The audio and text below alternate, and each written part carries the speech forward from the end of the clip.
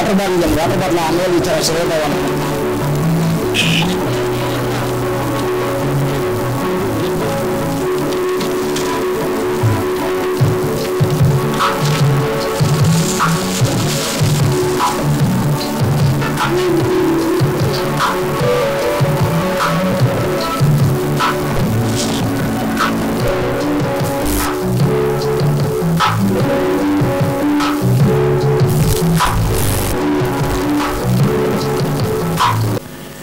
రాత్రికాల సమయం ముందు తండ్రి, ఈ గ్రామంలో మేమంతా చేరి నీ మాటల్లో ఉన్న మాధుర్యాన్ని తెలుసుకోవటానికి తండ్రి, జగ్గపేట పట్టణం నుంచి నీ కుమారులు మా అన్నయ్య గారిని తండ్రి వచ్చి మా యొక్క ఆత్మలకు కావలసిన మాటలు మీ కుమారుని నోటి ద్వారా పలికించమని, ఆ మాటలు మేమంతా విని మా హృదయాలను తండ్రి సరిచూసుకుంటూ నీ ఎదుట పరిశుద్ధులుగా నిర్దోషులుగా బ్రతకగలిగే భాగ్యాన్ని కలగచేయమని కోరుకున్న తండ్రి, చేరి వచ్చిన నీ పిల్లలందరూ తండ్రి వినగల మనసులను గ్రహించగలటి మనసును కూడా దయచేయమని కోరుకున్న తండ్రి.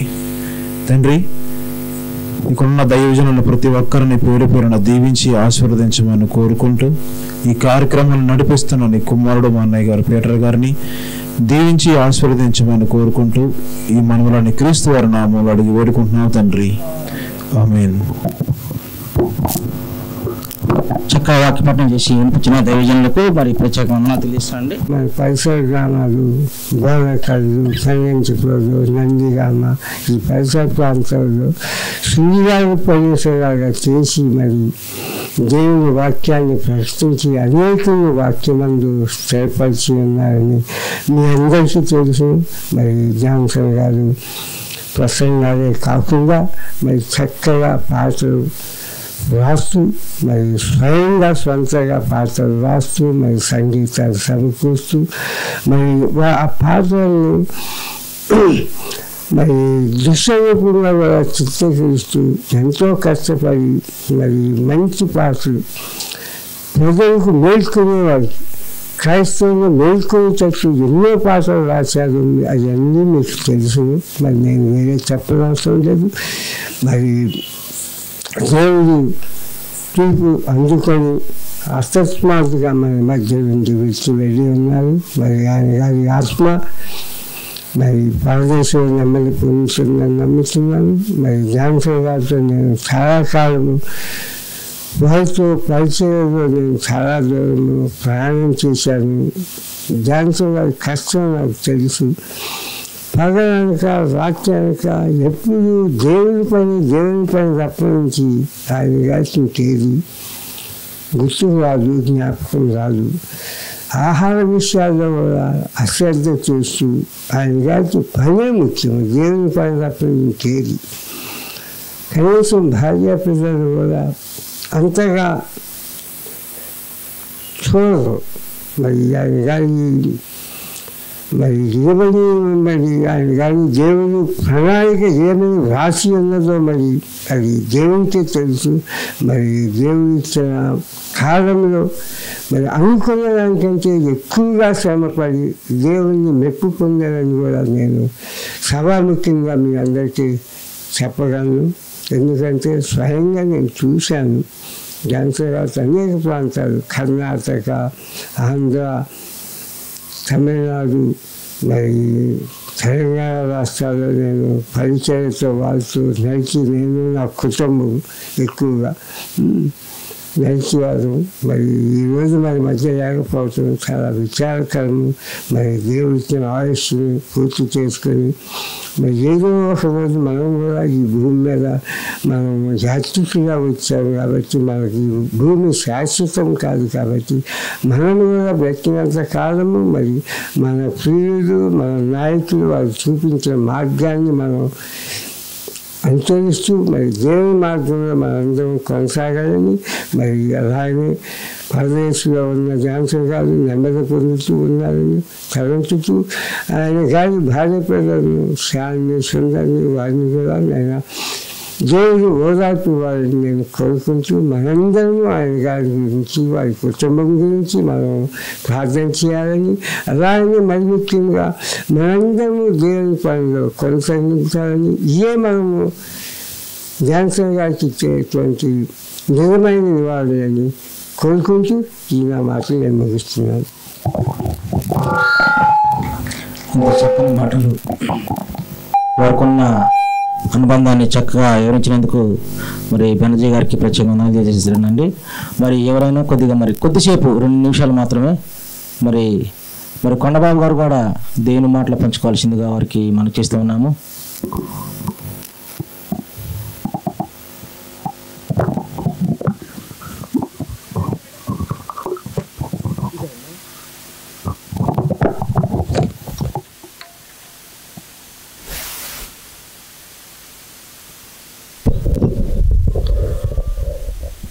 జాన్సన్ అన్న ఆదరణ కూడికకు వచ్చిన దేవుని పిల్లలని మీ అందరికీ, ఈ సభా వేదిక మీద ఉన్నటువంటి దైవజనులందరికీ నా యొక్క హృదయపూర్వక వందనాలు తెలియజేసుకున్నానండి.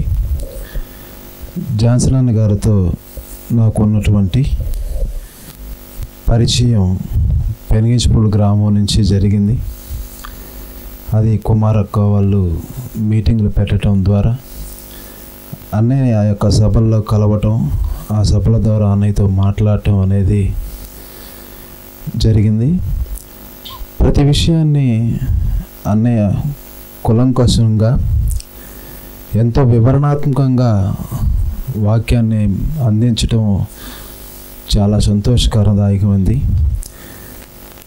యూనివర్సిటీలో ఎక్కడైనా సరే జనము గుంపు ఉంది అంటే మోదవలస గ్రామంలో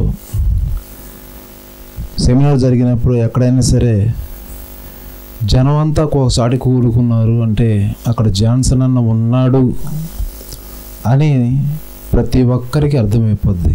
అంతగా దేవుని పిల్లని అందరినీ ఆ విధంగా దేవుని యొక్క మాటల ద్వారా తను ఆకర్షితులు చేసుకున్నాడు.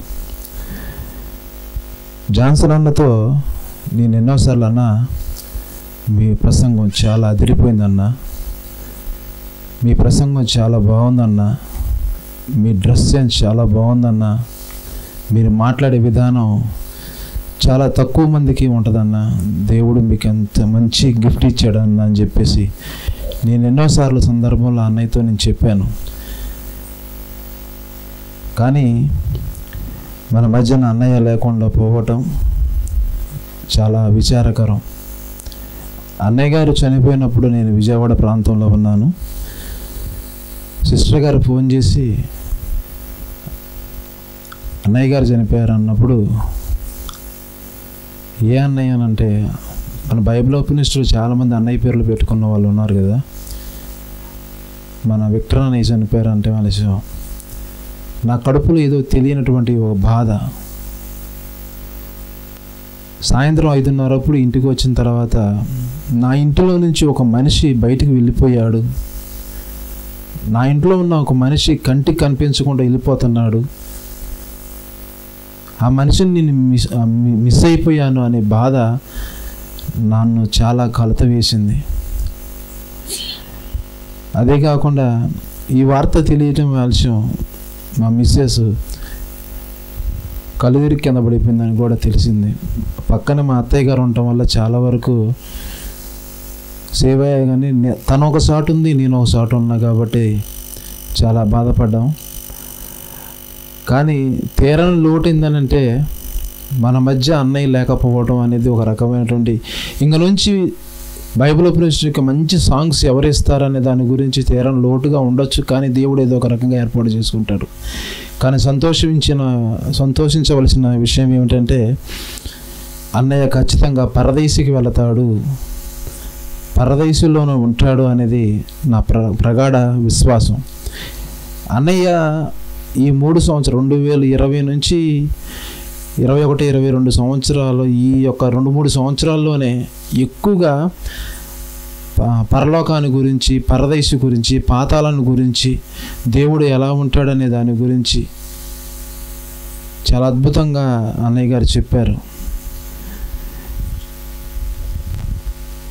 దయ్యాన్ని గురించి చెప్పాలంటే ఒక జాన్సన్ అన్న గారు చెప్పాలి, మళ్ళీ ఇంకెవరు చెప్పేది చెప్పినా సరే అర్థం కాదు. అసలు దయ్యం అంటే ఏంటో దయ్యం ఎలా ఉంటుందో, దయ్యం యొక్క ఆకారం ఏంటో అనేది జాన్సన్ అన్న నోటి ద్వారా మాత్రమే వింటేనే యావత్ ప్రపంచానికి, క్రైస్తవ ప్రపంచానికి అర్థమైంది. అలాంటి మాటలు అన్నయ్య గారి నోటి ద్వారా మేము అందరం విన్నందుకు, వినిపించేలా చేసిన ఆ దేవునికి, అన్నయ్య గారిని పరదేశంలో క్షేమంగా విడిచిపెట్టినటువంటి ఆ దేవాది దేవునికి కూడా దేవదూతలను పంపించి తన యొక్క ఉన్నతమైన స్థానాన్ని ఇచ్చినందుకు ఆ దేవుని కూడా కృతజ్ఞతాస్తుతులు తెలియజేసుకుంటూ ఈ యొక్క సమయాన్ని అధ్యక్షుల వారికి ఇస్తున్నాను.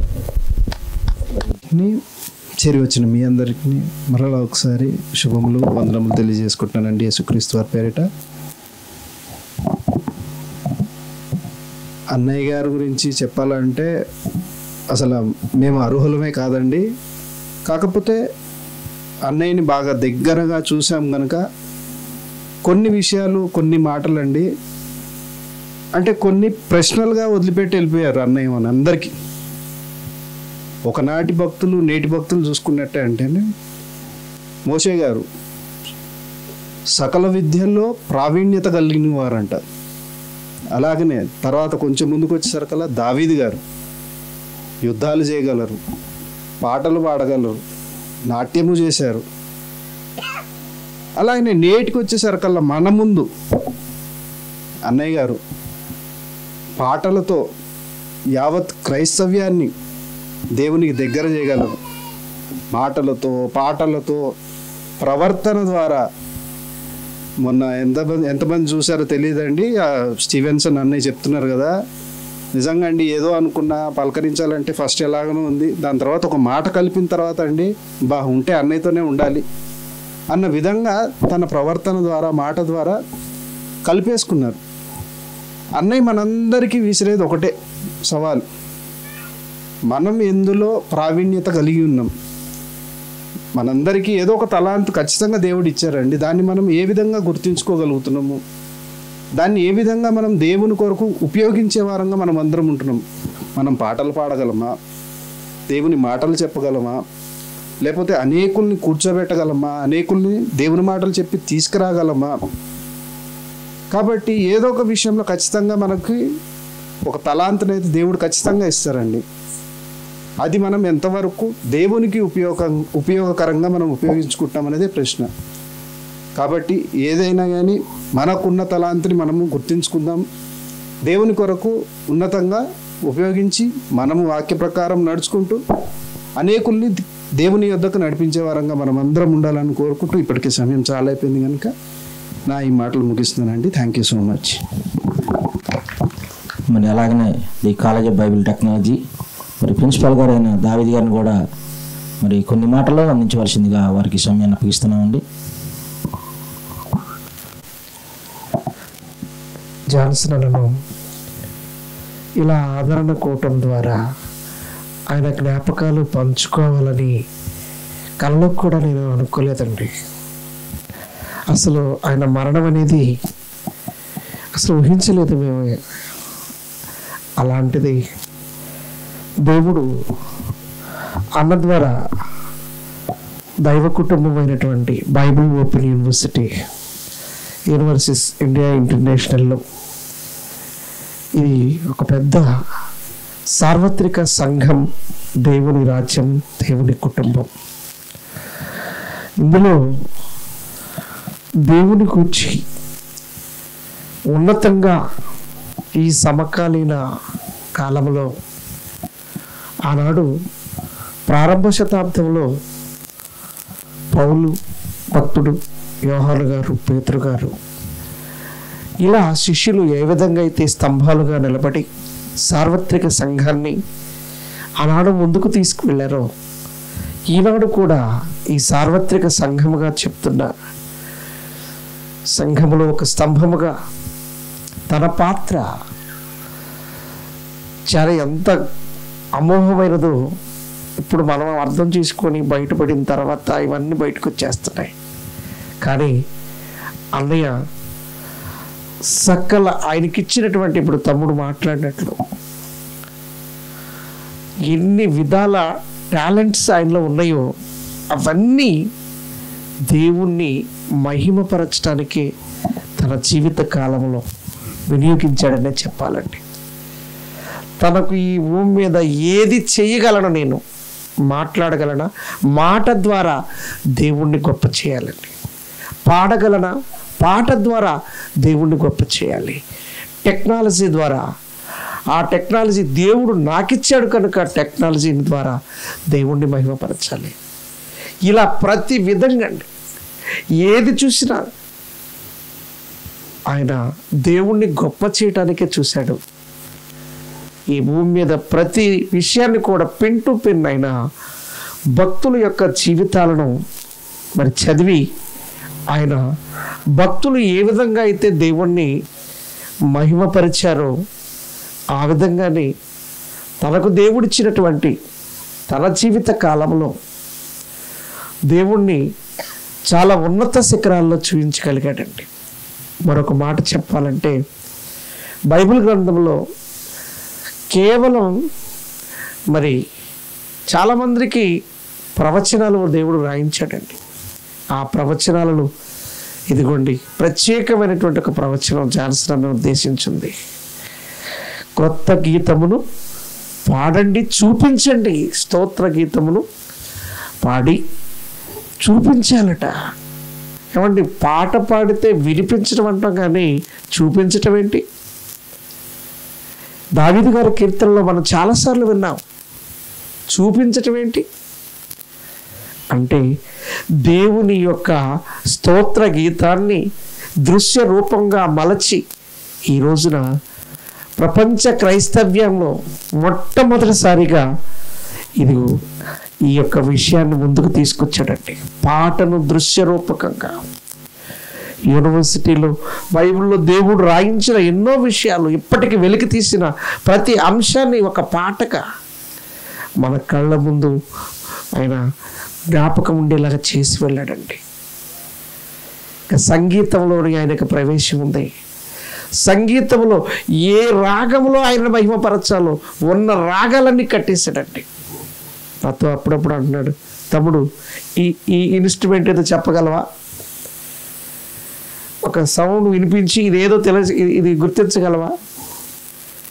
నిజమండి, ఎన్ని సంగీత పరికరాలు ఉన్నాయో ఆ సంగీత పరికరాలన్నీ నా దేవుని పాటలో నేను వినియోగించాలి.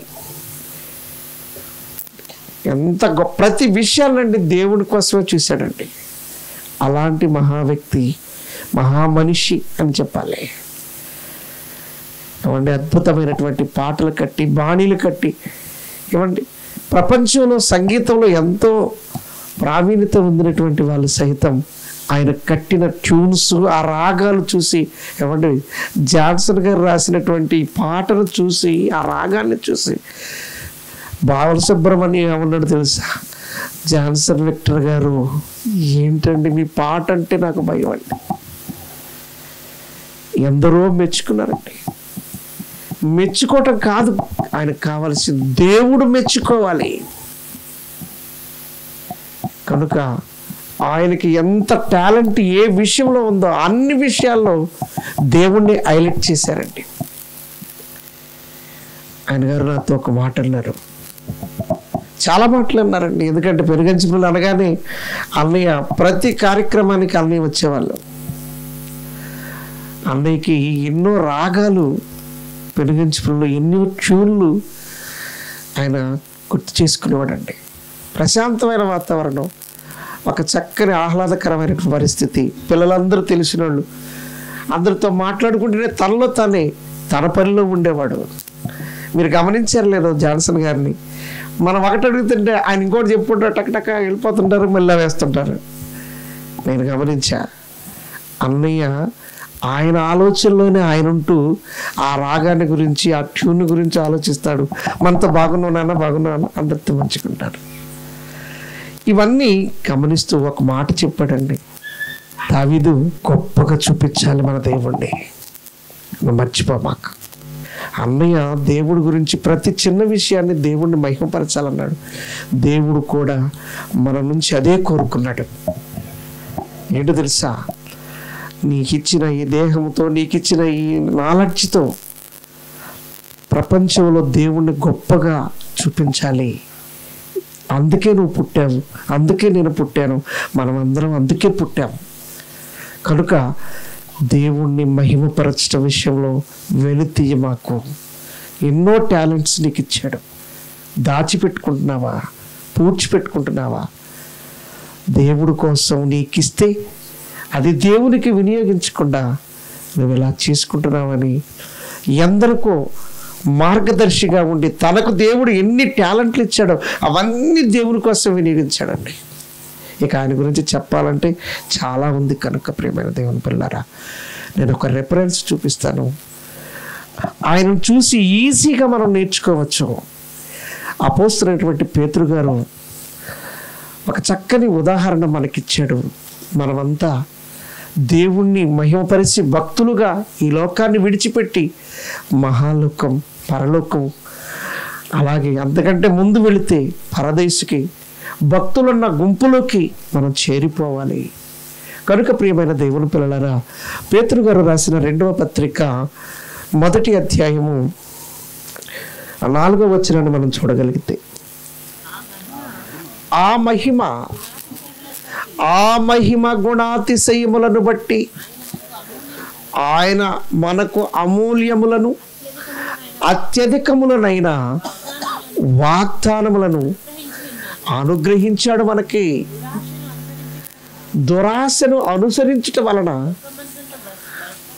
లోకమందున్న భ్రష్టత్వము ఈ వాగ్దానం మూలముగా మీరు తప్పించుకోవాలి. ఏ వాగ్దానం మూలముగా? భూమి మీద దేవుడు ఇచ్చినటువంటి ఈ లోకాశ దురాశలు ఉన్నాయి చూసారా? ఈ దురాశలు, ఈ చెడ్డ ఆశల వలన మనిషి భ్రష్టుడైపోతున్నాడు. ఆ భ్రష్టత్వం నుంచి నిన్ను తప్పించడానికి దేవుడిచ్చినటువంటి వాగ్దానము నిత్య జీవంలోనికి నిన్ను చేర్చడానికి దేవుడు భూమి మీద ఆయన మనకిచ్చినటువంటి గుణాలు, వాటి గురించి మాట్లాడుతున్నాడు. వాటిని దైవ స్వభావం అంటున్నాడు. చదవండి కంటిన్యూషన్. దేవ స్వభావమునందు పాలివారు నువ్వు అవ్వాలంటే వాటిని అనుగ్రహించడు. నిజంగా దేవ స్వభావంలో నువ్వు పాలివాడు అవ్వాలి. ఈ లోకంలో ఏమున్నాయి? దురాశలు ఉన్నాయి. ఆ దురాశల వలన ఏం కలుగుతుంది? ఇదిగో భ్రష్టుడు అయిపోతావు. కానీ మనం భ్రష్టులు అయిపోవటానికి కాదు ఈ లోకానికి వచ్చిందని.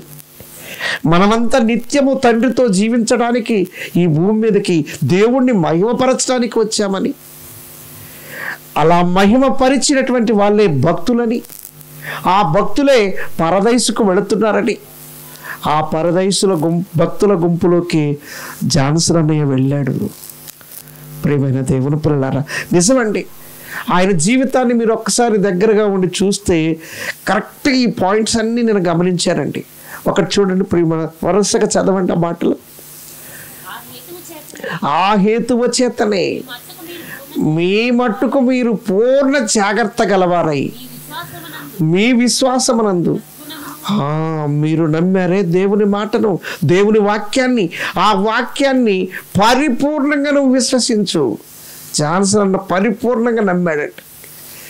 అందుకే ఆ దేవుని కోసం, ఆ మాటల కోసం, ఆ పాటల కోసం తన జీవితాన్ని ప్రాణార్పణంగా పోచేశాడండి. నిజంగా రాత్రులు నిద్ర ఉండదండి ఆయనకి. ఎన్ని రాత్రులు నిద్ర లేకుండా గడిపేశాడు పాటలు ట్యూన్. ఇలా ఆయన నమ్మిన వాక్యం, ఆ వాక్యాన్ని ఎంత గొప్పగా ఉన్నత శిఖరాల్లో చూపించాడు పాట రూపంలో, వాక్య రూపంలో, ఆయన శైలిలో. ప్రియమైన దేవుని పిల్లలారా, అలా నమ్మిన ఆ వాక్యాన్ని నువ్వు పరిపూర్ణంగా 100% విశ్వాసం కలిగి ఉంటే ఆటోమేటిక్గా నీకు ఏమొస్తుందో తెలుసా ప్రియమైన దేవుని పిల్లలారా? సద్గుణం వస్తుందండి. వాక్య ప్రకారం నడుచుకునేటువంటి తత్వం నీకు వస్తుందండి. ఆ తత్వం నిజంగా నువ్వు సంపాదించుకోగలిగితే మరొకటి వస్తుంది నీకు. ఏమిటబ్బా? సద్గుణమునందు జ్ఞానము. ఆ జ్ఞానమే వాక్యం, ఆ జ్ఞానమే ప్రపంచానికి ప్రకటించాడు. పాట రూపంలో, వాక్య రూపంలో ప్రపంచానికి ప్రకటించాడు. దేవుణ్ణి గొప్పగా చూపించాడు, మహిమపరిచాడు. అలాగే ఆ తర్వాత వచ్చినటువంటి చూడండి, జ్ఞానం వచ్చేసింది అనుకోండి.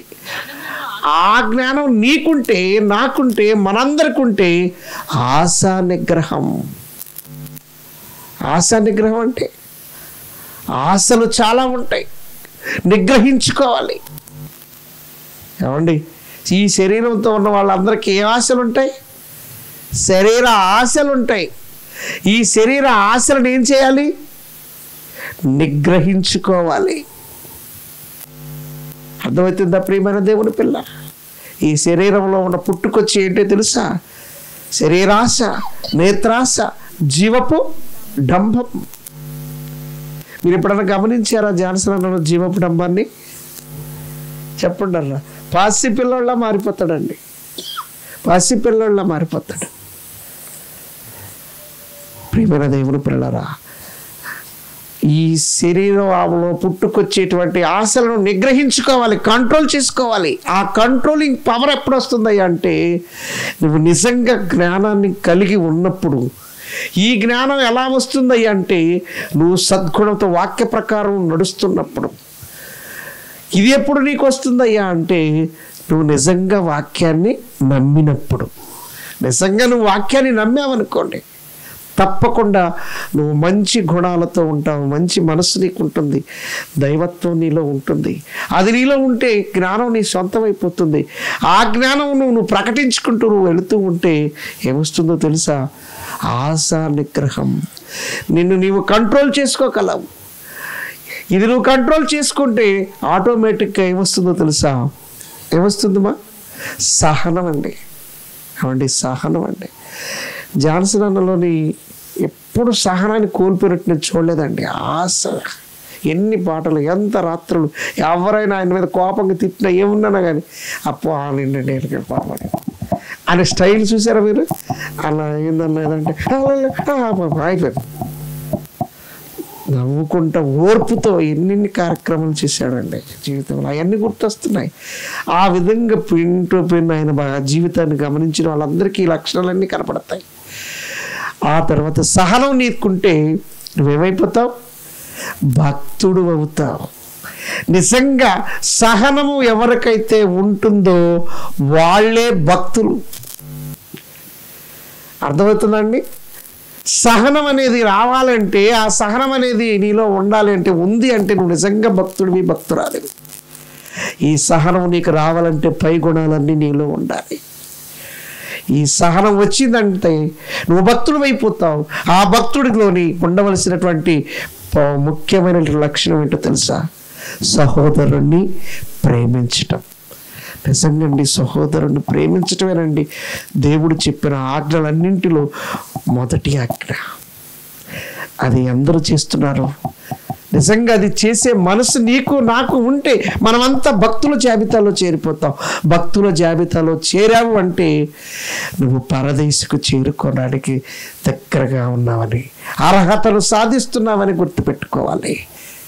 కనుక ప్రియమైన దేవుని పిల్లలారా, ఇవన్నీ తన జీవితంలోని మరి చాలామంది గమనించే ఉంటారు. నేను చెప్పిన విషయాలన్నీ మరి చాలామంది ఆయనకు అనుభవం ఉంది, ఆయనతో పంచుకున్నారు చాలా విషయాలు.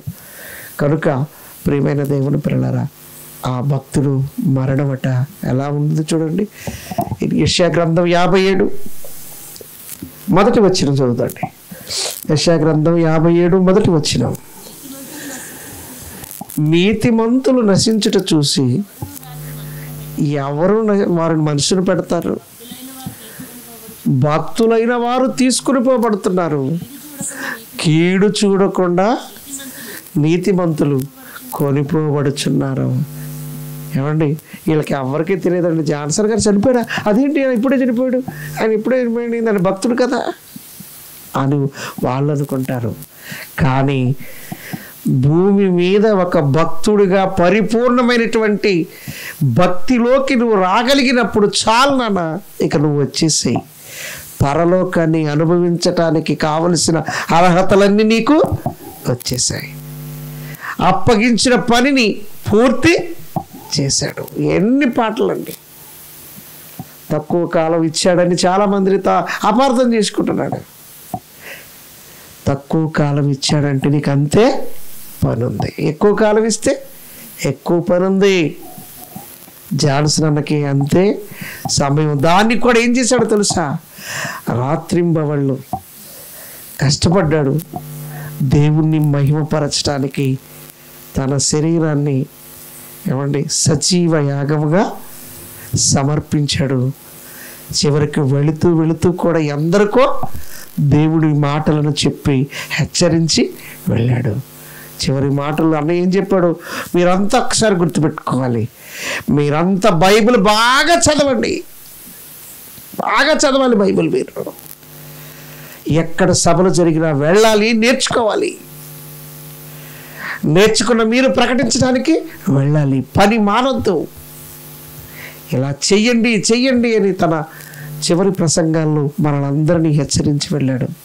కనుక ఒకవేళ ఇప్పటికి నువ్వు బైబిల్ చదవకుండా ఉంటున్నావేమో, చదవటం ప్రారంభించు. ఒకవేళ ఇప్పుడు చర్చి ఎగ్గొడుతున్నావేమో, ఎగ్గొట్టొద్దు. ఎందుకంటే దేవుడు పిలుచుకుంటున్నటువంటి సమయం.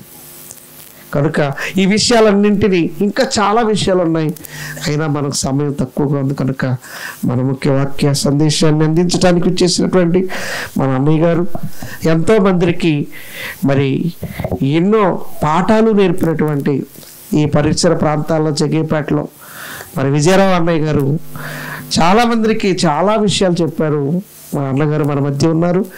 మనకంటే ఇంకా ఎక్కువ అనుభవం అన్నగారికి ఉంటుంది, ఎందుకంటే జాన్సన్ అన్నగారితో అనుభవం ఎక్కువగా ఉంటుంది వాళ్ళకి. అన్నగారి నోట ఆయన మాటలు విందాము. వచ్చేట ప్రార్థన చేసుకుని సెలవు తీసుకుందండి. మరి ముఖ్యంగా అన్నగారి యొక్క కుటుంబానికి మరి అనగా బైబిల్ ఓపెన్ యూనివర్సిటీలో మనందరం బాధలోనే ఉన్నాం కనుక చక్కని ఆదరణ దేవుడు అనుగ్రహించి, ఇదిగో ముఖ్యంగా మరి చిన్నక్కకు దేవుడు తనిచ్చినటువంటి కాలంలో దేవుడి పనిని జరిగిస్తూ మరి ఇచ్చిన ఇద్దరు పిల్లలకు కూడా చక్కటి జ్ఞానంతో దేవుని పరిచర్యలోని ముందుకు కొనసాగేలాగన, అలాగే అందరం మరి జాన్సన్ అన్న ఆశయాలను మరి ముందుకు తీసుకువెళ్ళాలని కోరుకుంటూ మరి ఆయనకి ఈ యొక్క నివాళిని అర్పిస్తూ నా మాటలు ముగిస్తున్నాను. ప్రార్థన చేసుకున్నాను. మమ్మల్ని మిక్కిలిగా ప్రేమించిన తండ్రి, మీకు వందనాలు చెల్లిస్తున్నాను. నీ దేవదాసుడు, నీ ప్రియమైన కుమారుడు, భక్తుడు అయినటువంటి జాన్సన్ అన్నయ్య, ఆయన గురించి మాట్లాడడానికి మీరు ఇచ్చిన సమయాన్ని బట్టి మీకు వందనాలు చెల్లిస్తూ, ఈ ఆదరణ సభ ద్వారా నీ పిల్లలమైన మేము ఆయన చేసినటువంటి కార్యాలను, మీకోసం చేసిన కార్యాల గురించి మాట్లాడుకున్నాం. మేము కూడా తనులాగే మరి ప్రతిదినము మీ యొక్క సేవలోనే ముందుకు కొనసాగుతూ, మీ ఆలోచనలు మిమ్మల్ని ఎలా ఉన్నత స్థితిలో సమాజానికి చూపించాలో, ఎలాంటి ఆశయాలతో మరి మేము ముందుకు కొనసాగినట్లు మమ్మల్ని అందరిని బలపరచమని, మరి అన్నగారి కుటుంబాన్ని, పిల్లలను, అలాగే మరి యూనివర్సిటీలో ఉన్న పిల్లలందరినీ కూడా మరి మేము రెట్టింపు ఉత్సాహంతో మరి మేము ముందుకు కొనసాగినట్లు, పనిచేయనట్లు కృప దయచేయమని మరి మాట్లాడినటువంటి నీ దేవదాసుడు మరి విజయరావు అన్నయ్య గారికి కూడా మరి మీరు ఇచ్చినటువంటి జ్ఞానమును బట్టి మీకు కృతజ్ఞతలు చెల్లిస్తూ, ఆయన ద్వారా మేము అనేక సంగతులు నేర్చుకునే కృప అనుగ్రహించమని క్రీస్తు నామాన ఈ మనవి సమర్పిస్తున్నాను పరమ తండ్రి. ఆమేన్. అందరికి వందనాలు. మమ్మలను మిక్కిలిగా ప్రేమించిన మా ప్రియమైన పరలోకపు తండ్రి, మీ పరిశుద్ధమైన, ఉన్నతమైన, శ్రేష్టమైన, ఘనమైన మీ నామమునకు వందనములు చెల్లిస్తున్నాం. గతించిన దినములన్నీ కూడా కాపాడి మరొక నూతన దినములోనికి నడిపించి, ఈ నూతన దినములో ఈ రాత్రికాల సమయమున మీ యొక్క ప్రియమైన పిల్లల దగ్గర ఈ రీతిగా మీ మాటలు పంచుకునే అవకాశాన్ని ఇచ్చినందుకు వందనాలు తండ్రి. మా సోదరులు, మీ కుమారులు జాన్సన్ అన్నయ్య గారిని బట్టి వందనాలు. ఈ లోకంలో వారికి జన్మనిచ్చి, బ్రతుకునిచ్చి, మీ యొక్క వెలుగులోనికి నడిపించి, విలువైన సంగతులు వేలాది మందికి, లక్షలాది మందికి మీరు వినిపించి, అలా తిరిగి నాయన మీరు ఆహ్వానించుకున్నందుకు వందనాలు తండ్రి. మీ పిల్లలు ప్రభువా ఈ ప్రాంతంలో ఉన్నవారు మరి అన్నగారు దూరమయ్యారన్నటువంటి బాధలో ఉంటుండగా మీ పిల్లలకు ఆదరణ కలిగించడానికి మీ దాసులు ఈ కార్యక్రమాన్ని ఏర్పాటు చేశారు. ఆదరణ అనేది మీ మాటల ద్వారానే మాకు లభిస్తుంది కనుక మంచి మాటలు మీ పిల్లలకు వినిపించవలసిందిగా కోరుతూ, క్రీస్తు నామమున ఈ ప్రార్థన మీకు సమర్పించున్నాం తండ్రి. ఆమేన్. ఈ ఆదరణ కూడిక ఏర్పాటు చేసుకోవడానికి ఈ అవకాశాన్ని మనకిచ్చిన మన తండ్రి అయిన దేవునికి యేసుక్రీస్తు వారి ద్వారా మొదటిగా కృతజ్ఞతాస్తుతులు చెల్లిస్తున్నాను. అలాగే ఇప్పటి వరకు దేవుని మాటలు మనకు అందించినటువంటి ప్రిన్సిపల్ గారు దావీదన్న గారికి, అలాగే స్థానికంగా దేవుని సేవ జరిగిస్తున్న పీటర్ గారికి, అలాగే వేదిక మీద ఎంతో అనుభవజ్ఞులు ఉన్నారు పెద్దలు ఆనందరావు గారికి ప్రత్యేకమైన వందనాలు.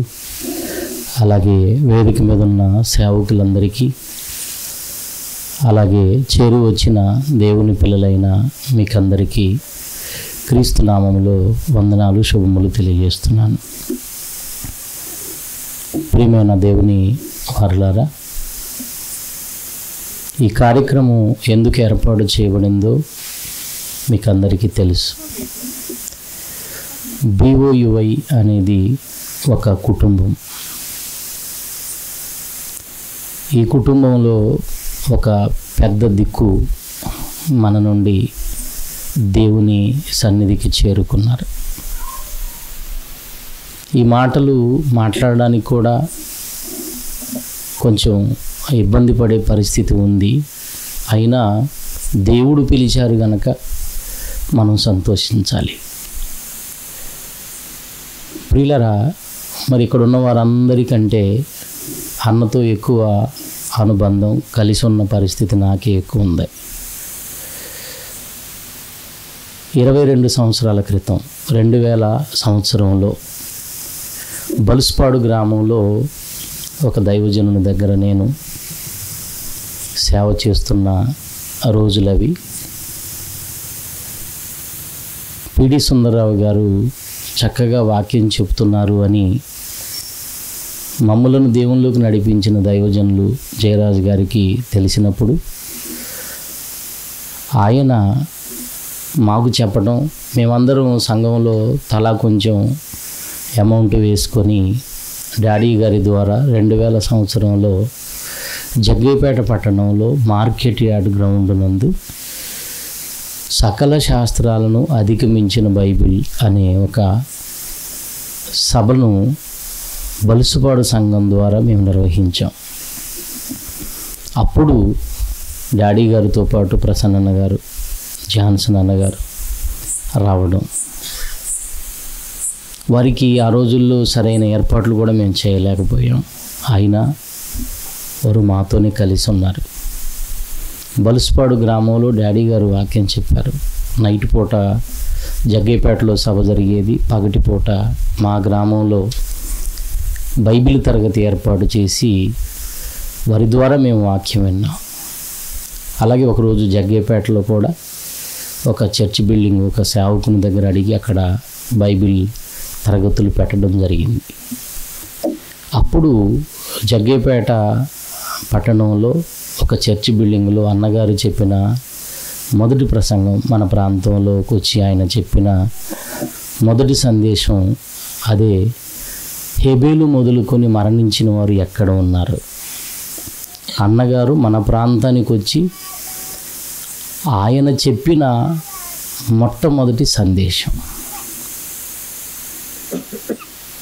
హెబేలు మొదలుకొని, కొంచెం బయటికి తీసుకెళ్ళండి నాన్న, హెబేలు మొదలుకొని మరణించిన వారు ఎక్కడ ఉన్నారు, వారు పరలోకానికి వెళ్ళారా, ఎక్కడ ఉన్నారు అనే సందేశాన్ని చెప్పినప్పుడు లోకంలో ఉన్న దైవజనులు ఆ సందేశాన్ని వ్యతిరేకించారు. అదేంటండి, ఇప్పటివరకు మేము చనిపోయిన వాళ్ళంతా పరలోకానికి వెళ్ళారని చెబుతుంటే మీరు ఇంకా పరలోకానికి వెళ్ళలేదు, వారు పరదైసులోనే ఉన్నారని మీరు చెప్తున్నారు, ఇది ఎంతవరకు వాస్తవమని వ్యతిరేకించినప్పుడు వాళ్ళ మధ్య కూర్చుండి అనేకమైన లేఖనాలు ఆయన చూపిస్తూ వారిని ఒప్పించే ప్రయత్నం చేస్తే ఒప్పుకోలేదండి. ఒప్పుకోకపోగా మా సంఘంలో ఉన్న వాళ్ళు ఈ మాటలు వినలేదు కనుక మాకేం ప్రాబ్లం లేదన్నారు. చూసారా? జాన్సన్ అన్నగారు ఏమన్నారు తెలుసా? పరలోకానికి వెళ్ళారు అనడానికి, ఈ విషయాన్ని నిరూపించడానికి మీ దగ్గర ఉన్న ఆధారం ఏంటి, బైబిల్లో మీరు చూపించండి అన్నప్పుడు ఒక్క మాట కూడా చూపించకుండా పరలోకానికి వెళ్ళారన్నది మా నమ్మకం అన్నారు వాళ్ళు. మీ నమ్మకం వాక్యానికి సరిపోయిందై ఉంటేనే అది సరైన నమ్మకం అని ఆయన చెప్పారు. ఒక అద్భుతమైన సందేశం అండి. ఇప్పటికీ క్రైస్తవ్యంలో చాలామందికి మరణించిన వారు ఎక్కడికి వెళుతున్నారో తెలియదు. డైరెక్ట్గా పరలోకానికి వెళ్ళిపోతున్నారని ఎంతోమంది చెప్పిన మాటల్ని నమ్మారు. చనిపోయిన వాళ్ళంతా పరలోకానికి వెళ్తే రెండవ రాకడలో క్రీస్తు ఎందుకు రావాలి? అవసరమా? మరణించిన వాళ్ళు మరణించినట్టే వాళ్ళు పరలోకానికి వెళితే యేసుక్రీస్తు రాక అవసరమా? రెండవ రాక. ఆయన వచ్చేది ఎందుకు? నా యొద్ద నుండి మిమ్మలను తీసుకొని పోతానని ఎంతకాలం అయింది చెప్పి? 2000 సంవత్సరాలు అయింది. మరి ఆయన యొద్ద ఉండడానికి తీసుకొని ఆయన యొద్ద ఉండడానికి మనం అందరం పోవాలంటే ఆయన రావాలి. బైబిల్లో ఎన్నో అద్భుతమైన రెఫరెన్సులు ఆయన చూపిస్తూ కనువిప్పు కలుగు చేశారు. అప్పటి వరకు సరైన బోధలో లేని మేము అప్పుడప్పుడే చిన్న చిన్నగా ఈ వాస్తవాల్లోనికి, ఈ సత్యంలోనికి రావడం మొదలుపెట్టాం. అప్పటి నుండి జాతీయ లేఖనాల పరిశోధనలకు అక్కడికి వెళితేనండి మాలో ఎన్నో ప్రశ్నలు ఉండేవి. ఎందుకంటే సేవలో ఉన్నాం గనక ఎన్నో ప్రశ్నలు ఉండేవి గనక ఆ ప్రశ్నలను అడిగి ఎవరి దగ్గరనైనా సమాధానం పొందుకోవాలనుకుంటే అక్కడ చెప్పేవాళ్ళలో జాన్సన్ అన్నగారు ఓర్పుతో కూర్చొని, డాడీ గారు కూడా ప్రారంభంలో రాత్రి 7 గంటల నుండి పడుకునే సమయం 9 గంటల వరకు మాతో ప్రశ్నలకు సమాధానాలు లైవ్లో చెప్పేవారు. మేము అడుగుతుంటే ఆయన చెప్పేవారు. ఇక ఆ తర్వాత 9 తర్వాత ఉన్న డౌట్లన్నీ క్లియర్ చేయడానికి జాన్సన్ అన్నగారు మా మధ్య కూర్చొని తెల్లవారుజామున 2, 3, 4 గంటల వరకు కూడా మీకు ఇంకెలాంటి ప్రశ్నలు ఉన్నాయి నాన్న అడగండి అని మా మధ్య కూర్చొని మేము వేసిన ప్రశ్నలకు సమాధానాలు చెప్పేవారు. అలా వాక్యాన్ని నేర్చుకొని మేము ఈ రీతిగా సేవలో బలపడి ఈరోజు సత్యాన్ని బోధిస్తూ ముందుకు వెళుతున్నాం. ఇప్పటికే సమాజంలో అబద్ధ బోధలన్నీ అలుముకొని ఉన్నాయి కనుక ఒకేసారి సత్యాన్ని మనం చెబితే స్వీకరించడం కూడా చాలామందికి ఇబ్బందిగానే ఉంటుంది. కానీ దేవుని పిల్లలమైన మనకు ఒక విషయం ఎప్పుడు కూడా మనసులో ఉండాలి. బైబిల్లో దేవుడు ఏదైనా చెబితే దాన్ని మనం నమ్మి తీరాల్సిందే. కనుక ఎన్నో విషయాలు నేర్చుకున్నాం వారి ద్వారా. ఎంత మంచి మనసు అంటే ఆయనది, చాలా మంచి మనసు అండి. లాస్ట్ టైము పెనగంచిప్రోల్లో సభలు జరిగినప్పుడు నేను సభకు వెళ్ళగానే ఆయన ఏమన్నారంటే, ఈరోజు ఎక్కడ మీటింగ్ లేదా విజయరావు అని అడిగాడు. అదేంటన్నా, మీరు జాయింట్ డైరెక్టర్ కదా, మీరు వచ్చినప్పుడు మేమందరం ఉండాలి కదా అంటే ఆయన ఏమన్నారు తెలుసా? మనం అందరం ఒక్కొక్క ప్రాంతానికి వెళితే అక్కడ కూడా సువార్త ప్రకటింపబడుతుంది కదా విజయరావు, చేయగలిగిన వాళ్ళు వెళ్ళాలి నాన్న అన్నారు. వీలైతే రేపు సభకి నువ్వు ఆగిపోయినా వేరే చోటకు నువ్వు సువార్తకు వెళితే బాగుంటుంది అన్నారు. అంటే నేను వచ్చినందుకు ఆయన ఇబ్బంది పడడం కాదు, కానీ కష్టపడే సేవకులు ఆయా ప్రాంతాలకు వెళితే తక్కువ కాలంలో ఎక్కువ చోట్ల వాక్యం ప్రకటింపబడుతుందన్న ఆలోచన ఆయనది. నిజంగా వారి ముందు మేము చాలా చిన్నవాళ్ళం అయినా వారు ప్రతి ఒక్కరి ప్రతిభను గుర్తించేవారు. చిన్నపిల్లలతో కూడా బాగా మాట్లాడతారు. యూట్యూబ్ ఛానల్లో నేను మెసేజ్లు పెడుతుంటే ప్రతిదీ ఆయన చూస్తారండి. చూసి చాలా బాగుంది నాన్న అని మెసేజ్ పెడుతుంటారు. మాకు నేర్పించిన వాళ్ళు ఈ మాటలు చెప్పడం ఏంటంటే మేము గొప్పవాళ్ళం అని కాదు, మమ్మల్ని ప్రోత్సహించటం, మమ్మల్ని ఇంకా బలపరచటం. చాలా మంచి వ్యక్తి అండి. వారితో 22 సంవత్సరాల ప్రయాణం నేను చేశాను. చాలా మంచి వ్యక్తిత్వం కలిగిన వారు. వారి ద్వారా వాక్యం నేర్చుకొని ఈ ప్రాంతాలన్నిటిలో ప్రకటిస్తూ వందలాది మందిని ఈరోజు మనం దేవునిలోకి నడిపించగలిగాం. ప్రియమైన దేవుని పిల్లలారా, వారు మన నుండి దూరమయ్యారన్న చిన్న బాధ అయితే మనకుంది, కానీ వాక్యాన్ని బట్టి అయితే ఇది సంతోషించదగిన విషయం. అన్నగారిని దేవుడు పిలుచుకున్నారు. నిజంగా చనిపోయిన వారి యొక్క పరిస్థితులు మనకు తెలిస్తే మనం చాలా ఆనందపడతాం. పరిశుద్ధ గ్రంథంలో పౌలు గారు తెస్సలోనీయులకు రాసిన మొదటి పత్రిక 4వ అధ్యాయం 13వ వచనంలో ఒక విషయం చెప్తున్నారండి. ఇది దాదాపుగా క్రైస్తవులందరూ ఇప్పుడు చదువుతున్న వాక్యమే. ఏమండి, భూస్థాపన కార్యక్రమాలప్పుడు, ఆదరణ కూడికలప్పుడు, జ్ఞాపకార్థ కూడికల్లో ఎక్కువ ఈ వాక్యాన్ని చదువుతూ ఉంటాం. అక్కడ ఏం చెప్తున్నారంటే, సహోదరులారా, తెస్సలోనీయులకు రాసిన మొదటి పత్రిక 4:13, సహోదరులారా, నిరీక్షణ లేని ఇతరులు అన్నాడండి. లోకంలో ఉన్న వాళ్ళకి ఏమి లేదట, నిరీక్షణ లేదు. నిరీక్షణ అంటే ఎదురుచూపు. దేని కొరకు? క్రీస్తు వస్తాడు, పరలోకానికి తీసుకువెళతాడు. ఆ నిరీక్షణ లోకంలో ఉన్న వాళ్ళకు లేక మరణించగానే బాధపడుతుంటారు, ఇబ్బంది పడుతూ ఉంటారు. నిరీక్షణ లేని ఇతరుల వలె మీరు దుఃఖపడకుండా నిమిత్తం. నిరీక్షణ లేనివాడు ఏం చేస్తాడంటే దుఃఖంలోకి వెళతాడు.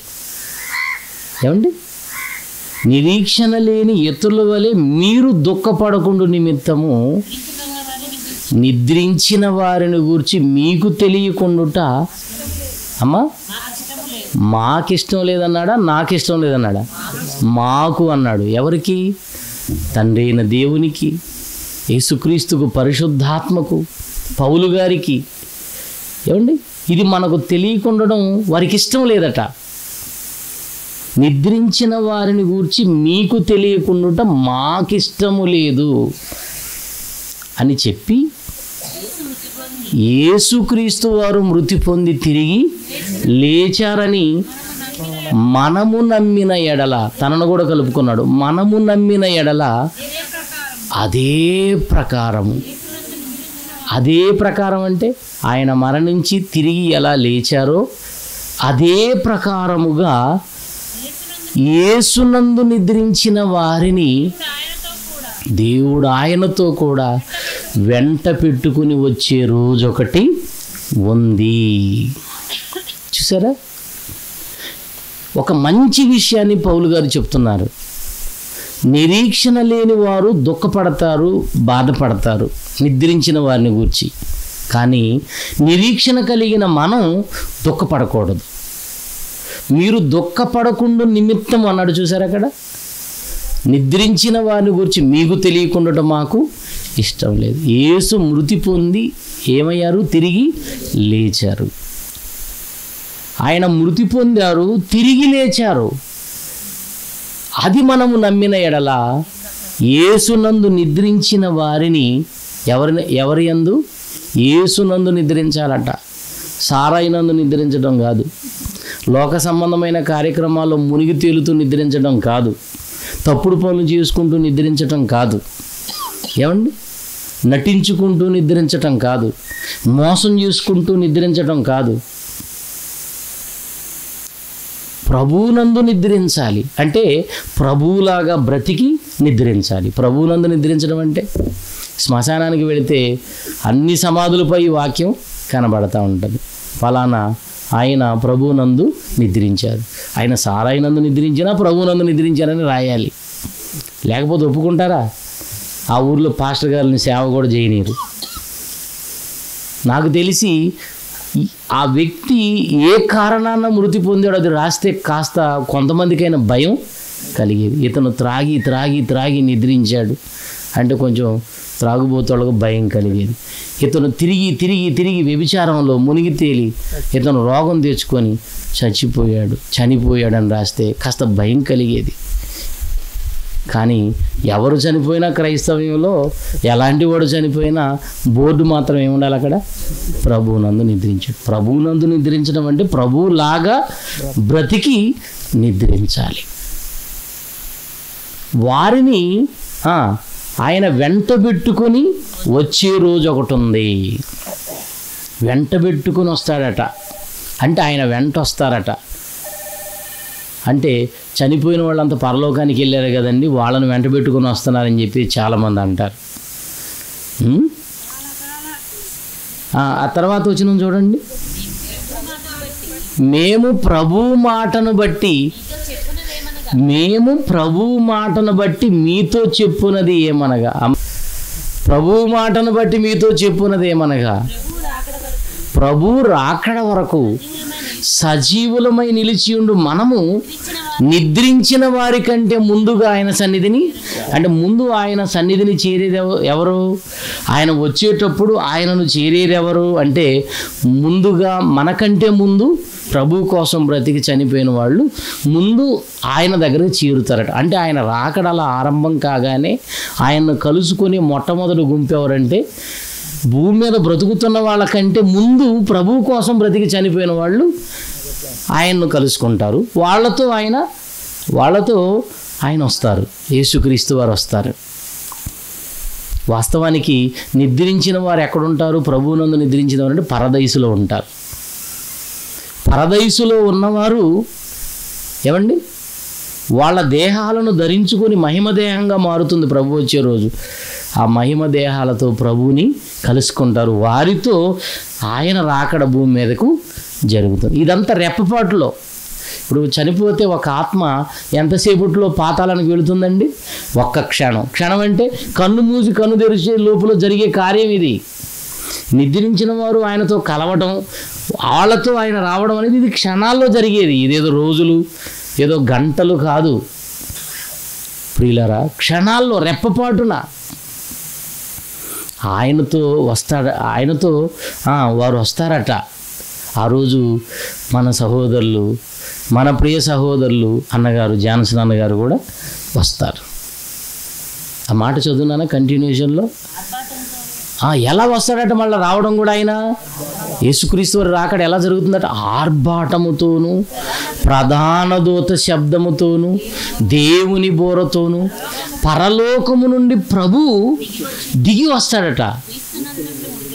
చూసారా, క్రింద చెప్తున్నాడు, క్రీస్తునందుండి మృతులైన వారు మొదట అంటే ఆయన వస్తున్నప్పుడు లేచే సందర్భం ఇది.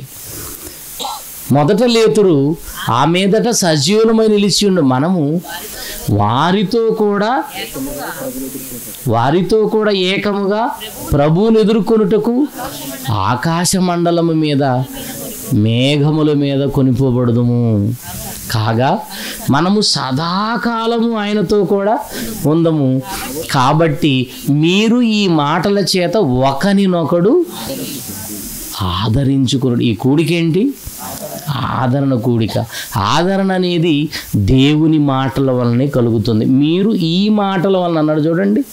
అంటే ఏ మాటలు? దేవుని మాటల వలన మనిషికి ఏం కలగాలి? ఆదరణ. దేవుని మాటలే మనల్ని ఆదరిస్తాయండి. భక్తుడు అన్నాడు, నీ వాక్యము నన్ను బ్రతికించినది, బాధలలో నాకు నెమ్మదినిచ్చింది. పాపముల చేత అపరాధముల చేత చనిపోయిన వ్యక్తిని బ్రతికించేది దేవుని మాట. బాధలలో ఉన్నప్పుడు నెమ్మదినిచ్చేది కూడా దేవుని మాట. మరి మనుషుల మాటలు బాధలో ఉన్నప్పుడు మనుషుల మాటలు ఏం చేస్తాయో తెలుసు, ఇంకా బాధ కలిగిస్తాయి. యోబు 16వ అధ్యాయం 2వ వచనం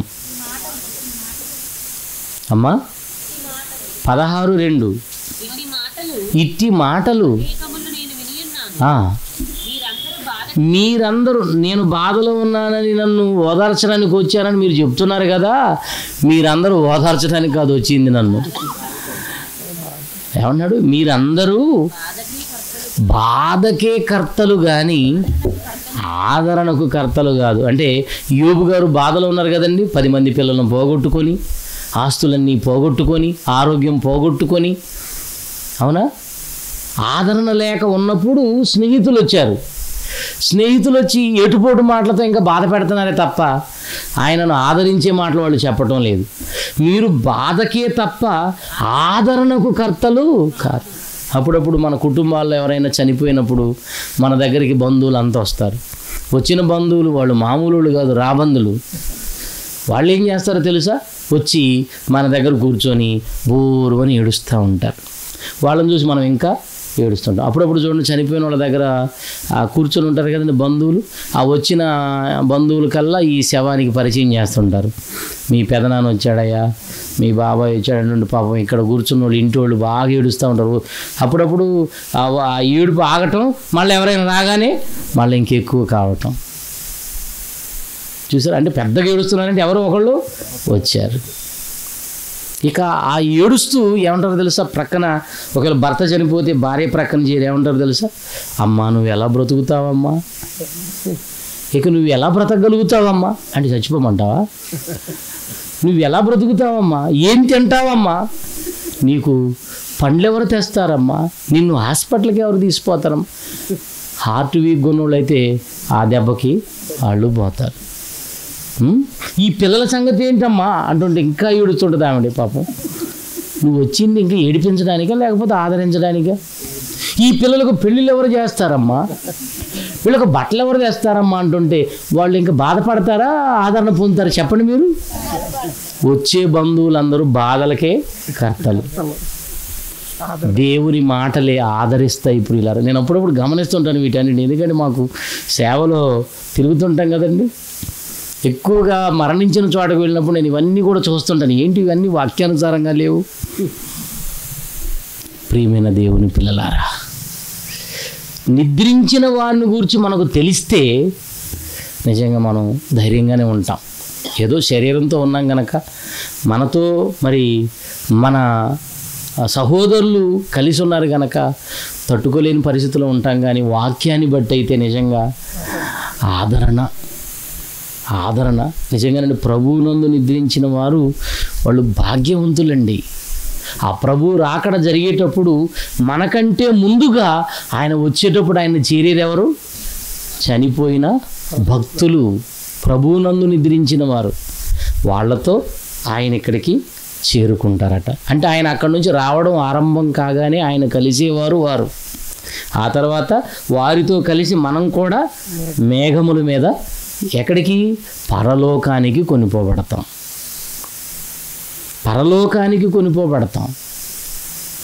మరి అప్పటి వరకు ఎక్కడ ఉండాలి అంటే నెమ్మది పొందే చోటు ఒకటి ఉంది. అదే ప్రకటన గ్రంథం 14:13లో ఉన్న మాట మీరు చూస్తే ఏమండి, ఇప్పటి నుండి ప్రభువునందు మృతులు ధన్యులని వ్రాయుమని పరలోకము నుండి ఒక స్వరము చెప్పగా వింటిని. నిజమే, ఇది అబద్ధం కాదు, నిజమే. వారు తమ ప్రయాసములు మాని, ప్రయాస అంటే కష్టం, శ్రమను మాని విశ్రాంతి పొందుదురు, వారి క్రియలు వారి వెంట పోవును అని ఆత్మ చెప్పుచున్నాడు. నిజంగానండి, వారు తమ ప్రయాసములు మాననందు. చూడండి, ప్రయాస అంటే కష్టం, శ్రమ. నిజంగా మొన్న భూస్థాపన కార్యక్రమానికి నేను మోదవలస వెళ్ళానండి. వెళితే అక్కడ ఉన్న పిల్లల్ని అడుగుతున్నాను, ఎవరన్నా నా అన్నయ్యని తీసుకెళ్ళింది హాస్పిటల్కి, ఎవరు తీసుకెళ్ళారు, ఎవరున్నారు అప్పుడు అక్కడ, ఎవరున్నారు, అన్న ఎలాంటి పరిస్థితుల్లో మీరు అన్నయ్యని తీసుకెళ్ళారు, ఏం జరిగిందంటే అక్కడ వివరిస్తూ ఉన్నారు. అన్నయ్య ఇట్లా సంగతి అన్న కొన్ని రోజులుగా నిద్రపోవట్లేదన్న. ముందు ఎంతమంది చెప్పినా ఆయన పట్టించుకోకుండా, జాతీయ లేఖనాల పరిశోధన వస్తుంది, కొత్త పాటలు రిలీజ్ చేయాలి కనుక మరి ఆయన సభలో వాక్యం చెప్పటం, మళ్ళీ రాత్రి అంతా కూర్చొని పాటలు చేయటం, సభలో వాక్యం చెప్పి రావటం, పాటలు చేయటం. ఆ హుబ్లీ నుంచి వచ్చినప్పుడు కూడా ఆ రాత్రి పాటలు చేస్తూనే ఉన్నారటండి. అలిసిపోయాడు మా నాన్నగారు దేవుని పనిలో. బహుప్రయాస అండి. నిజంగా పాట అంటే అది మామూలు విషయం కాదు. ఎప్పుడైనా మనం ఒక పాట రాస్తే మనకు అర్థమవుతుంది, రాసినది అర్థవంతంగా ఉంటుందా? అది ఉండదు. అలా ఉంటాయి మన పాటలు, అవి పారిపోతుంటాయి. అద్భుతమైన పాటలు. క్రైస్తవ్యంలో ఇంతవరకు అలాంటి వరవడితో పాటలు తెచ్చిన వాళ్ళు ఎవరు లేరండి. నిజంగా నేను అనుకుంటున్నాను, అన్నగారు ఎన్నో తరాల వారికి గుర్తుండిపోతారు. మనమైనా మరణిస్తే ఏదో ఆ 4 రోజులు చెప్పుకుంటారు, ఇంతే సంగతి. కానీ ఆయనను కొన్ని తరాలు మర్చిపోరు. ఎందుకంటే ఈ పాటలు ఎప్పుడు ఉంటాయి, ప్రజల మధ్య ఉంటాయి. పాట రూపంలో, మాటల రూపంలో ఆయన ఎప్పుడు ప్రజల మధ్యనే ఉంటాడు. ఆయన చేసిన ప్రసంగాలు అద్భుతం అండి. ఆ జాతీయ లేఖనాల పరిశోధనకు వెళ్ళినప్పుడు అక్కడ ఎంతోమంది దైవజనులు వాక్యం చెబుతుంటే అన్నగారి క్లాస్ ఎక్కడ ఉందని తెలుసుకొని మరి అందరూ వెళ్ళిపోయి అక్కడే కూర్చుంటారు. మాలాంటి వాళ్ళం అందరం అక్కడ చెప్తుంటాం కానీ మా దగ్గర ఎవరు సరిగా కూర్చోరు. ఎందుకంటే అంత చక్కగా చెప్తారు ఆయన, అంత చక్కగా. ఎక్కడికైనా సభలకు వచ్చారంటే, నేను ఇక్కడ మన ప్రాంతానికి వచ్చినప్పుడే కదా అక్కడక్కడ పిల్లలు పెట్టే సభలకి మమ్మల్ని మొదటి వర్తమానం కోసం పిలుస్తూ ఉంటారు. అన్నగారితో ఉన్నంతసేపు అండి ఎప్పుడు కూడా వాక్యమే మాట్లాడతారు ఆయన. ఒక చోట మేము మీటింగ్కి వెళ్ళినప్పుడు కూర్చోబెట్టి, విజయరావు ఈ అంశాన్ని మనం ఎలా చెప్పొచ్చు, ఎలా చెబితే బాగుంటుంది, నువ్వు కొన్ని మాటలు చెప్పు, నువ్వు కొన్ని మాటలు చెప్పు అని ఒక విషయం అయితే ఆ అవయవాలను దేవుడు ఎందుకు ఇచ్చాడన్న దాని మీద నువ్వు ఎలా మాట్లాడగలవు? ఒకసారి నీ ఆలోచన చెప్పని నన్ను అడిగాడు, అక్కడ ఉన్న వాళ్ళందరిని అడిగాడు, ఆయన కొన్ని చెప్పాడు. ఇవన్నీ కలిసి ఒక పాఠం అయిపోయింది. అక్కడే ఒక పాఠం అయిపోయింది. అంటే ఎప్పుడు వాక్యం కోసమే ఆయన ఆలోచిస్తుంటారు. ఒక గంట ప్రసంగాన్ని 5 నిమిషాల్లో పాటలో మలిచి వినిపించడం అంటే మామూలు విషయం కాదు. ఇప్పటికే 170 పైచిలుకు పాటలు. మొన్న మరణించిన రోజు కూడా మరి డాడీ గారి దగ్గరికి వెళ్ళే రూమ్లోకి బావగారు అల్లుడు గారు కదండి ఆయన, మరి మన తండ్రి గారికి సుందరరావు గారికి అల్లుడు, మరి ఒక పాట పాడాలి, నువ్వు సిద్ధపడుండు, నేను వస్తాను ఇప్పుడు అని చెప్పి బయలుదేరారట. ప్రియులారా, అలా వెళుతున్న అన్న ఇక మన నుంచి దూరం అయిపోయాడు. ప్రభు తీసుకున్నాడు. ఆయన కష్టాన్ని చూసి ఆయన తీసుకున్నాడండి. ప్రియులారా, చాలామంది అనుకుంటారు ఆయనకి ఎన్ని సంవత్సరాలండి, ఎంత చిన్న వయసు కదా అనుకుంటారు. కానీ దేవునికి ఇష్టలైన పిల్లలు త్వరగానే వెళ్ళిపోతారు. ఒకవేళ ఆయన ఉంచాలంటే ఉంచుతాడు, తీసుకోవాలంటే త్వరగా తీసుకుంటాడు, వారి వారి కష్టాన్ని బట్టి. పరిశుద్ధ గ్రంథంలో మన ప్రభు ఉన్నాడు. ఆయన తండ్రికి ఇష్టమైన కుమారుడు, ఈయనే నా ప్రియమైన కుమారుడు అన్నాడు. మత్తయి సువార్త 3:17లో ఆకాశము నుండి ఒక శబ్దం వినబడుతుంది, ఈయనే నా ప్రియమైన కుమారుడు, ఈయన యందు నేను ఆనందించున్నాను. ప్రియమైన అంటే ఇష్టమైన కుమారుడు, ప్రియమైన అంటే ఇష్టమైన కుమారుడు. ఇష్టమైన కుమారుడిని ఎంతకాలానికి పిలుచుకున్నాడు అంటే 33.5 సంవత్సరాలకే పిలుచుకున్నాడు. ప్రియమైన కుమారుని పిలిచాడు. ఆయన పడిన కష్టం అంతా ఇంత కాదండి. ఎవరు? యేసుక్రీస్తు వారు భూమి మీద ఉన్నప్పుడు ఆయన పగలంతా వాక్యం చెప్పేవారు, రాత్రి తండ్రి సన్నిధిలో గడిపేవారు. ఒలీవల కొండకు వెళ్ళి తండ్రికి ప్రార్థన చేస్తూ గడిపేవారు. నిజంగా ఎంత ప్రయాస, ఎంత పని చేశాడు ఆయన తక్కువ కాలంలో. జాన్సన్ విక్టర్ అన్న గారు కూడా తక్కువ కాలంలో ఆయన ఎక్కువ పని చేశారు. నిద్ర మానుకొని చేయడం అంటే మామూలు విషయం కాదు. ఈ జాతీయ లేఖనాల పరిశోధన అయిపోగానే మళ్ళీ క్రొత్త పాటల కోసం మళ్ళీ నెక్స్ట్ డే నుండి మళ్ళీ ఆయన ఆలోచిస్తూ ఉంటాడు. ఎంత మంచి పాటలండి. చాలామంది మరణించిన తర్వాత మరణించిన వారి గురించి మంచిగా చెప్తారు, కానీ ఏమండి ఆయన ఉన్నప్పుడు కూడా నిజంగా ఆయన మంచివాడుగానే మనకి కనిపించాడు. ఆయన జీవితం మనకు ఒక మాదిరి. వారు ప్రస్తుతం నెమ్మది పొందుతున్నారు. ఎందుకంటే విశ్రాంతి ఎవరికండి? అసలు ఎక్కడున్న మాటలేంటి? వారు తమ ప్రయాసములు మాని విశ్రాంతి పొందు. పని చేసి వచ్చిన తర్వాత తల్లిదండ్రులు ఏమంటారు? నానా ఎప్పటివరకు పని చేసి వచ్చావు, నువ్వు పడుకో, నువ్వు విశ్రాంతి తీసుకో. దేవుడు కూడా అదే చేశాడండి. నాయన రాత్రి అనక పగలనక ఎంత కష్టపడ్డావు కదా, నీ విశ్రాంతి తీసుకో. విశ్రాంతిలోనికి పంపించాడండి. వారు తమ ప్రయాసములు మాని విశ్రాంతి పొందుదురు, వారి క్రియలు వారి వెంట పోవును. నిజంగా పరదైసులోకి వెళ్ళగానే నేను అనుకుంటున్నాను, జాన్సన్ అన్న చూసి వాళ్ళందరూ కూడా అబ్బా ఆ పాట ఏంటండి, ఇంతవరకు ఎవరు కూడా అలాంటి పాట రాయలేదు కదా, ఎలా రాశారు మీరు? నిజంగానండి, లాజరు గారు చనిపోయినప్పుడు అబ్రహాము రొమ్మున ఆనుకున్నట్టుకు తీసుకుపోబడ్డాడట. అబ్రహాము రొమ్మున అంటే ఏంటో తెలుసా? పరదైసులో ఉన్న అబ్రహాము గారు గుండెలకేసి అత్తుకున్నాడు. ఎవరిని? లాజర్ని. అబ్రహాము రొమ్మున ఆనుకున్నట్టుకు కొనిపోబడ్డాడండి. ఆ పరదైసులోకి వెళితేనండి ఎంత హ్యాపీగా తెలుసా? అందరూ మంచోళ్ళేనండి. ఆ పరదైసులు అందరూ మంచోళ్ళే. ఎక్కడ? కుళ్ళుబోతోళ్ళు, ఓర్చుకోలేనోళ్ళు, తిట్టేవాళ్ళు, కొట్టేవాళ్ళు, బాధ పెట్టేవాళ్ళు, హింసించేవాళ్ళు, దూషించేవాళ్ళు, అపార్థం చేసుకునేవాళ్ళు, నిజంగానండి ఇక్కడ ఉండటం మంచిది కాదండి. అసలు దేవుని పనిలో కష్టపడే వాళ్ళు అసలు ఇక్కడ ఉండటం కోసం ఆలోచించరు. నాతో అన్న చాలాసార్లు అన్నాడు, విజయరావు మనం బాగా కష్టపడుతున్న కాలంలోనే ఈ లోకంలో నుండి వెళ్ళిపోతే మనంత అదృష్టవంతులు మరొకరు ఉండరు అని చెప్పిన దగ్గర నుంచి నేను కూడా దేవుని ఒకటే అడుగుతున్నాను, మంచి ఫామ్లో ఉన్నప్పుడు తిరిగి నీ సేవ చేయగలుగుతున్నప్పుడు నన్ను తీసుకో ప్రభువా. ఈ ప్రార్థన మీరు చేయగలరా? మనం చేయలేం. మీరు చేయలేరనుకోండి, నేను చెప్పగలను. ఎందుకంటే ఈరోజు క్రైస్తవ్యానికి చావు అనే మాట వినబడకూడదు, భయపడిపోతుంటారండి. కానీ క్రైస్తవుడు చావును కోరుకుంటాడు, నిజమైన క్రైస్తవుడు. పౌలు గారు ఆయన ఏమన్నాడు తెలుసా? బ్రతుకుట క్రీస్తే చావైతే నాకు లాభం అన్నాడు.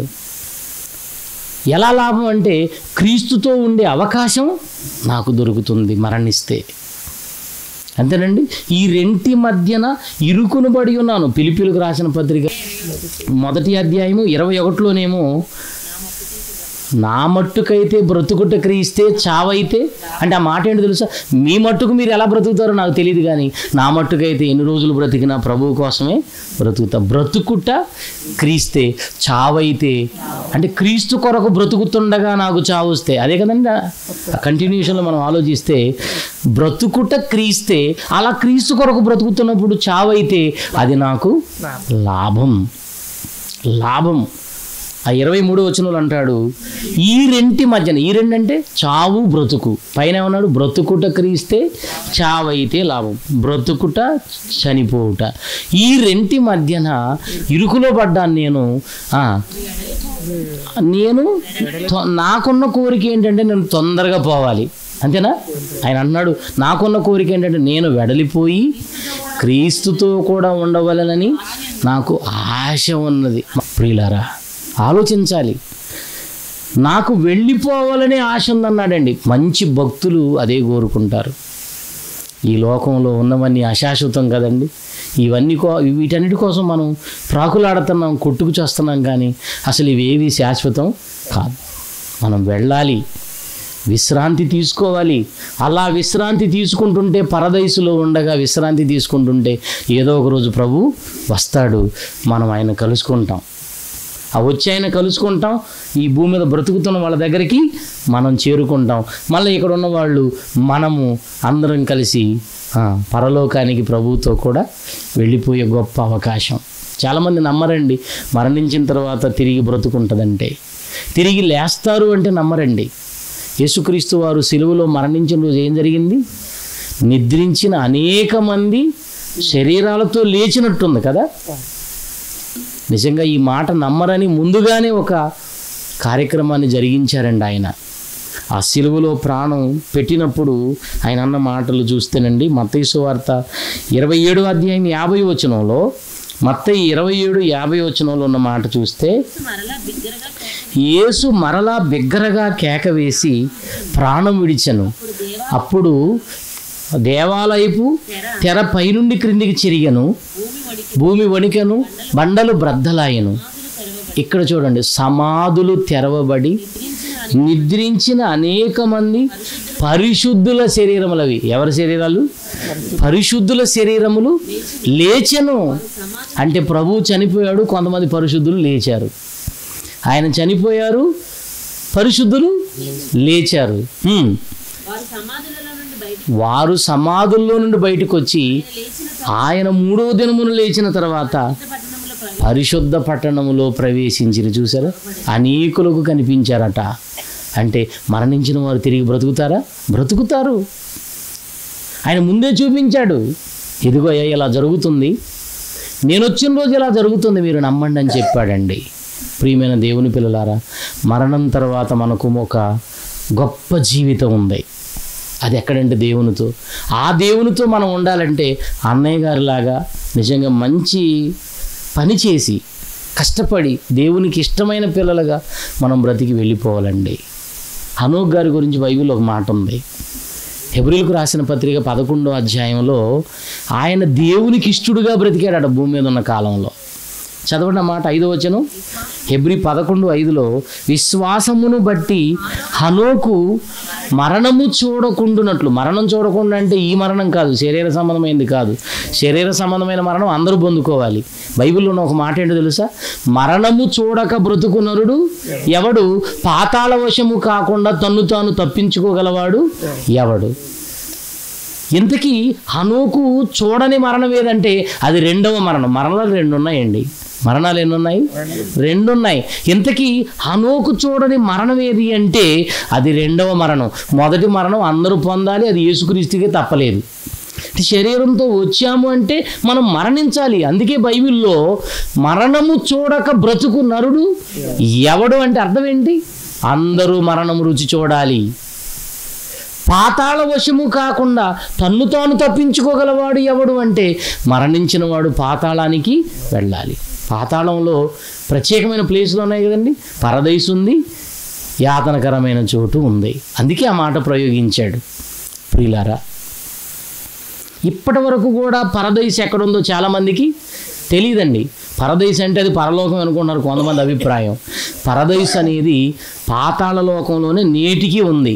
మీరు కొరింథీ పత్రికలో చూస్తే పౌలు గారు క్రీస్తునందుండి చనిపోయిన ఒక వ్యక్తి గురించి మాట్లాడుతూ కొరింథీయులకు రాసిన 2వ పత్రిక 12వ అధ్యాయంలో క్రీస్తునందున్న ఒక మనుషుని నేను ఎరుగుదును, అతడు 14 సంవత్సరముల క్రిందట ఎన్నో ఆకాశానికి అండి అంటే ఆకాశాలు ఎన్ని ఉన్నాయి? 3. ఆకాశం అంటే ఏంటి? లోకం. ఆకాశం అంటే లోకం. ఏమండి ఇప్పుడు మనం ఉన్న ఈ భూలోకం ఉందో చూసారా, దీని పేరేంటో తెలుసా? ఆకాశం. జలముల మధ్య ఒక విశాలమును చేసి, ఇప్పుడు ఉన్నది మనం ఎక్కడ జలముల మధ్య కదా, ఈ విశాలానికి ఆయన పెట్టిన పేరు ఏంటంటే ఆకాశము. ఆదికాండం 1వ అధ్యాయంలో ఉంటుంది. ఈ జలముల మధ్య ఒక విశాలము చేసి, ఈ విశాలానికి ఆయన పెట్టిన పేరు ఏంటంటే ఆకాశం. ఎన్ని ఆకాశాలు ఉన్నాయి? 3వ ఆకాశం అన్నాడంటే ఎన్ని ఆకాశాలు ఉన్నట్టు చెప్పరేమండి? ఆ మాట చదువునానా మా పౌలు గారు చెప్తున్నది. అమ్మా, క్రీస్తునందున్న మనుషుని నేను ఎరుగుదును, అతడు 14 సంవత్సరాలు అంటే ఈ పత్రిక రాసే సమయానికి 14 సంవత్సరాల ముందు.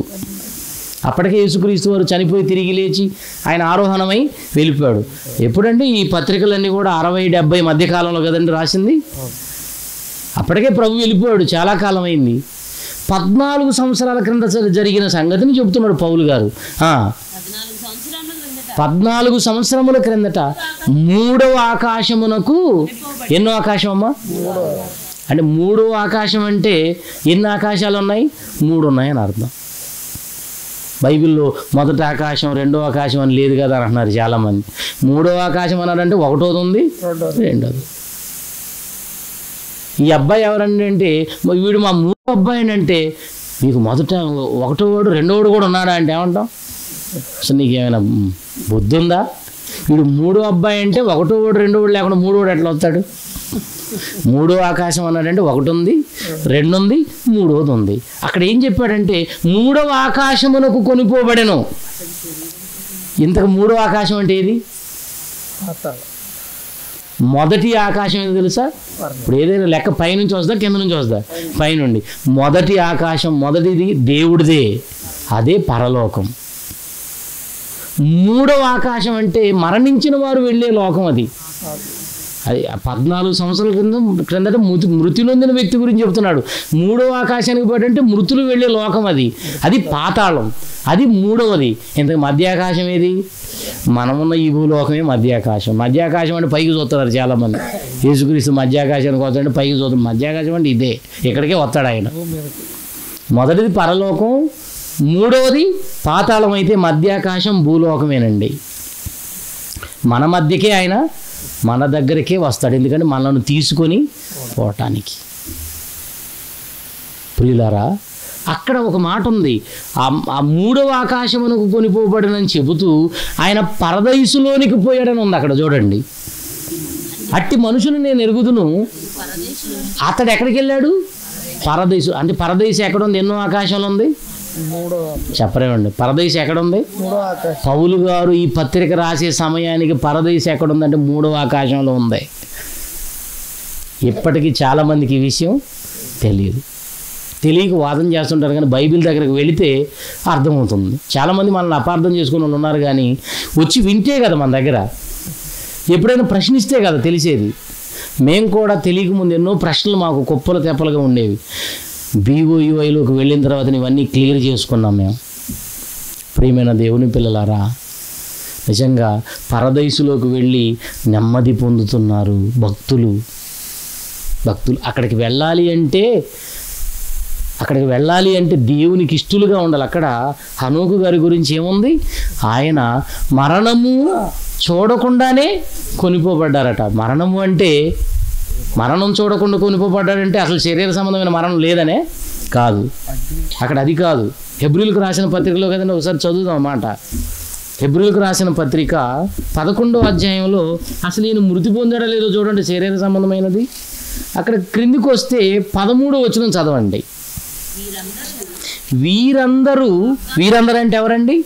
ఆ పైన హేబేలు గురించి ఉంది 4వ వచనంలో, రెండవది 5వ వచనంలో హనోకు గారి గురించి ఉంది కదా, తర్వాత 6వ వచనంలో 6, 7లో నోవహు, 7వ వచనంలో నోవహు గురించి ఉంది, 8లో అబ్రహాము గురించి ఉంది, ఇస్సాకు యాకోబుల గురించి ఉంది, 13వ వచనంలో వీరందరూ అంటే హనోకు, హెబేలు, అబ్రహాము, ఇస్సాకు, యాకోబు, నోవహు వీళ్ళందరూ ఆ వాగ్దాన ఫలమును అనుభవింపకపోయినను దూరము నుండి చూచి వందనము చేసి తాము భూమి మీద పరదేశులమును యాత్రికులమై ఉన్నామని ఒప్పుకొని విశ్వాసము గలవారై, ఏముందండి అక్కడ? విశ్వాసము గలవారై.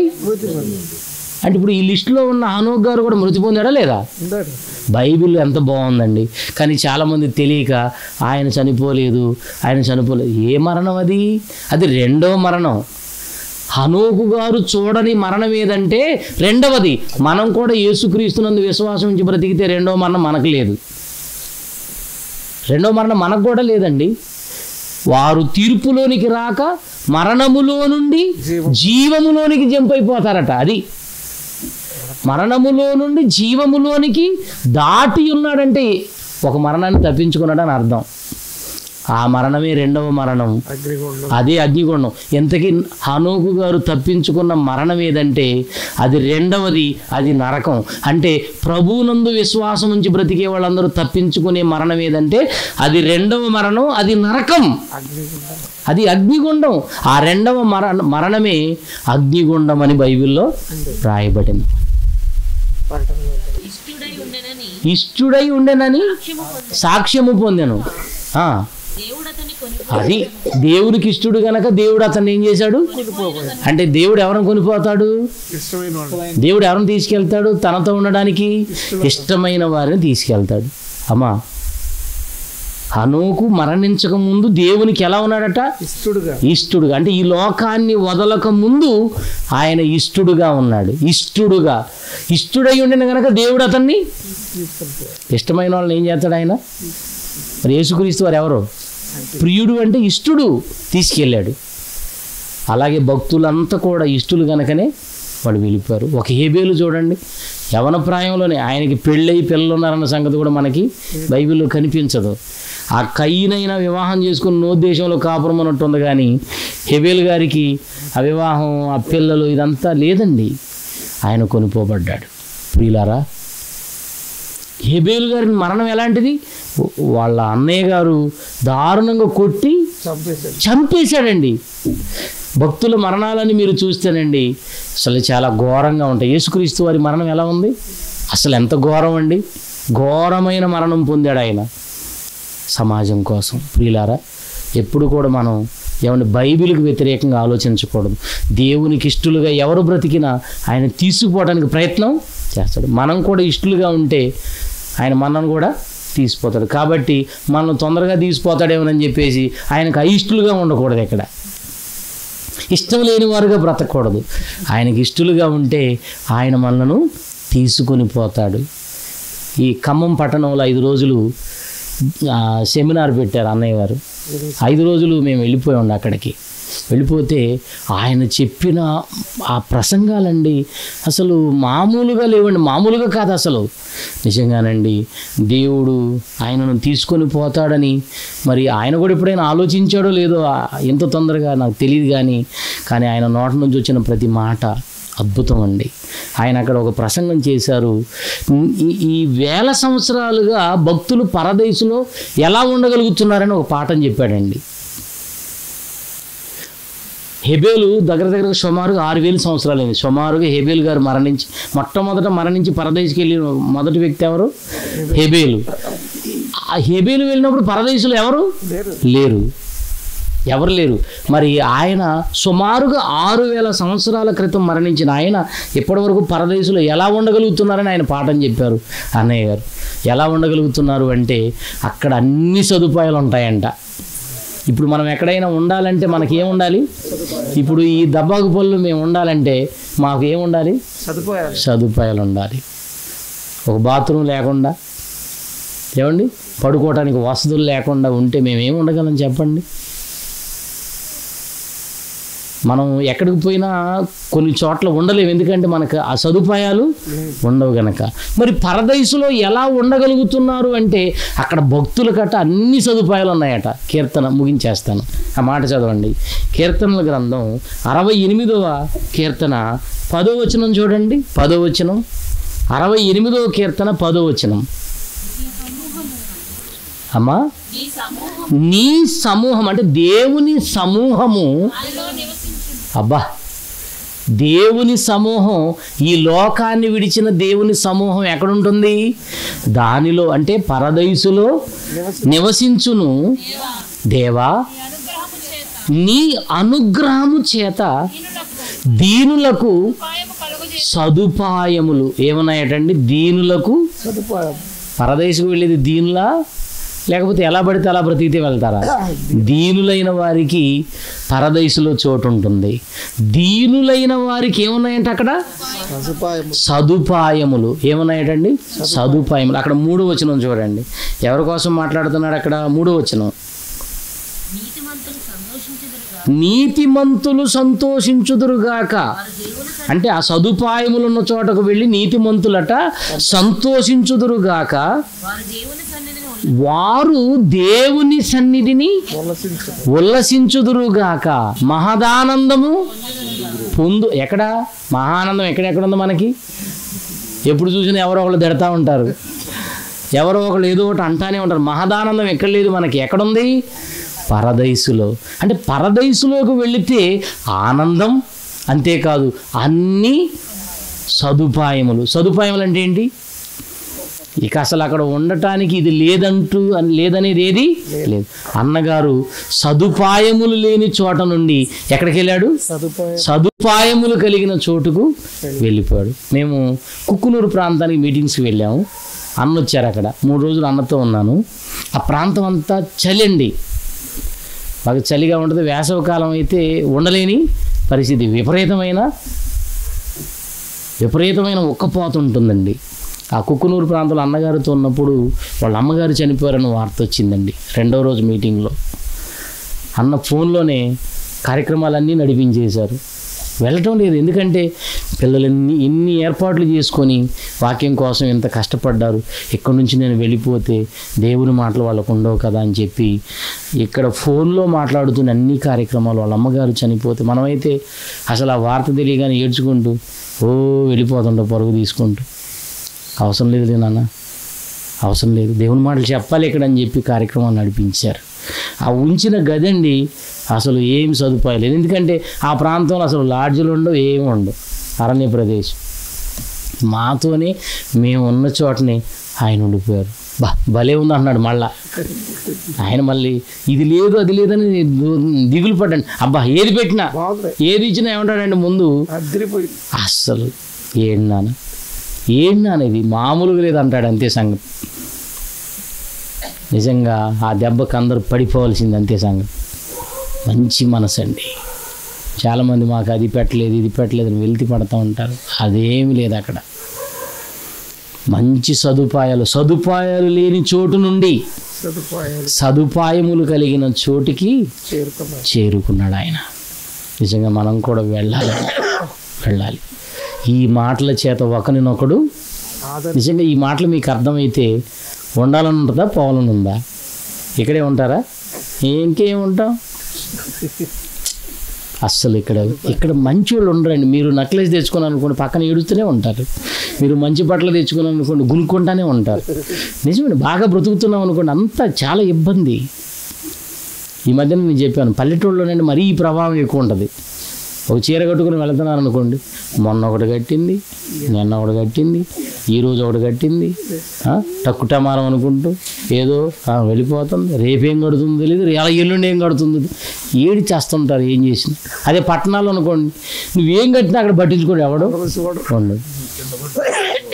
మనం పల్లెటూళ్ళలో ఉండి చికెన్ తెచ్చుకున్నాం అనుకోండి, మొన్న ఫిష్ తెచ్చారు, నిన్నేమో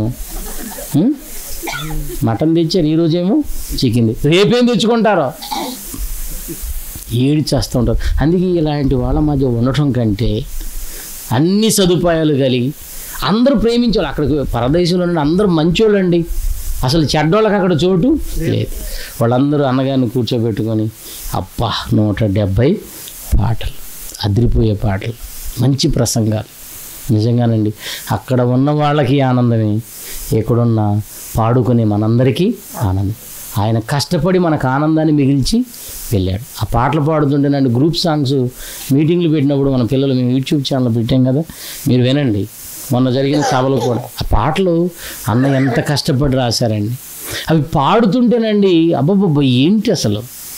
ఇప్పటివరకు మనం సేవలో డెవలప్ అయ్యామంటే అన్నగారు పాటలు ప్రతి ఊరికి వెళ్ళి అక్కడ తెరగట్టి 4 పాటలు వేస్తే అందరూ వచ్చి కూర్చునేవాడు. అంటే నిజంగా ఆయన పడిన కష్టం దేవుడికే తెలుసు. కానీ ఆ పాటల ద్వారా ఈరోజు మనం ఆదరణ పొందుతున్నాం. అనేక మంది రక్షింపబడ్డారండి ప్రియులారా. మరి అన్న కార్యక్రమాలు ముగించుకొని ఆయన వెళ్ళిపోయారు. మనకు దేవుడిచ్చిన పని ముగించుకొని మనం కూడా వెళ్ళాలి. సదుపాయములు ఉన్న చోట్లకు మనం వెళ్ళాలి. పరదేశంలో కానీ యేసుక్రీస్తు వారు వచ్చి మనందరినీ కూడా పరలోకానికి తీసిపోతారు కదండి. అక్కడికి వెళ్ళినా కానీ పరలోకంలో అన్ని సదుపాయాలు మనకి ఉంటాయి. కనుక అక్కడ ఉండడానికే మనం కోరుకుందాం, కష్టపడదాం. పనిలో ఉండగా వెళ్ళడం అంటే అదృష్టం అండి. పనిలో ఉన్నప్పుడు వెళ్ళడం చాలా అదృష్టం. చాలామంది ఎక్కువ కాలం బ్రతికి వాడవేళ్ళతో చాకరీ చేయించుకొని తిట్లు తిని ఇబ్బంది పడిపోతుంటారు. కానీ నిజంగానండి ఒక మంచి మరణం అంటే మంచి సేవ చేస్తున్నప్పుడు పొందే మరణమే మంచి మరణం. కనుక అన్నగారు మంచి మరణాన్ని పొందారు. నిజంగా దేవుని సన్నిధిలో ఆనందిస్తున్నారు. మనము ఆయన దగ్గరికి వెళతాం, కొద్ది రోజులు ఎడబాటు, అంతేనా? ఈ మనలో మనం ఎవరు ముందు పోతామో తెలియదు. మళ్ళీ ఆ రోజు అన్నగారి దగ్గరికి వెళ్ళి అన్నా నీ గురించి ఇదిగో ఇలా ఉంది ఇక్కడ మాట్లాడుకుంటాం. కొద్ది రోజులు మాత్రమే ఎడబాటు కనుక ఈ కొద్ది రోజులు మనం ఎలా ఉండాలి? ధైర్యంగా ఉండాలి, విశ్వాసం కలిగి బ్రతకాలి. రాబోయే రోజుల్లో ఒక మంచి భవిష్యత్తు ఉంది. కనుక అన్నగారి వల్లే కష్టపడదాం, దేవునికి ఇష్టలుగా మారదాం, అన్ని సదుపాయాలు ఉన్న చోటుకి వెళ్ళిపోదాం. ప్రార్థన చేసుకుందాం. పరిశుద్ధుడా, ప్రేమ కలిగిన తండ్రి, వందనాలు. మంచి మాటలు మీ పిల్లలకు చెప్పాను, అర్థం చేసుకొని ఆ మాటలను అనుసరించి ప్రతి ఒక్కరూ నీ కొరకు బ్రతుకులాగున కృప చూపమని కోరుతూ ఈ కార్యక్రమాన్ని ఏర్పాటు చేసిన దైవజనులను, ఇక్కడున్న సంఘాన్ని దీవించమని, ఆదరణకరమైన మాటలు చెప్పిన దైవ సేవకులందరినీ దీవించమని, రాబోయే రోజుల్లో ఉన్నతంగా మీ సేవా కార్యక్రమాల్లో మేము కష్టపడి మా తనువులు చాలించి నాయన అన్ని సదుపాయములు కలిగిన చోటును చేరుకోగలిగే భాగ్యము మాకు అనుగ్రహించవలసిందిగా కోరుతూ, అన్నగారి కుటుంబం కోసం ప్రార్థిస్తున్న మా ఆత్మీయ తండ్రి గారు మరి అండను కోల్పోయిన స్థితిలో ఉంటుండగా ధైర్యపరచండి. ప్రసన్నబాబు గారి అన్నగారి యొక్క కుటుంబాన్ని మీరు నాయన ధైర్యపరచండి.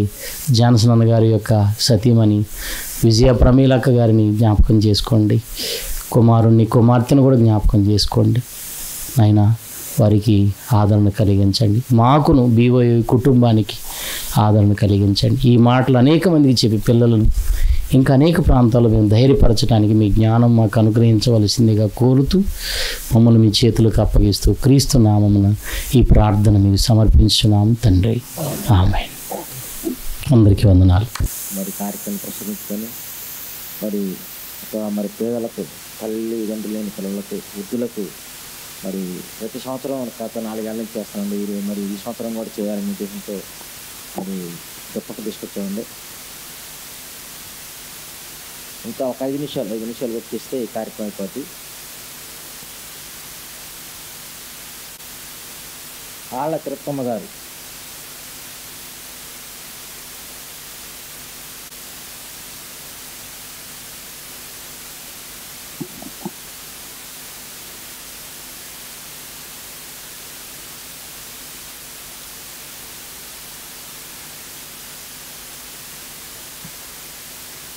అలాగే ఝాన్సీ గారు, ఝాన్సీ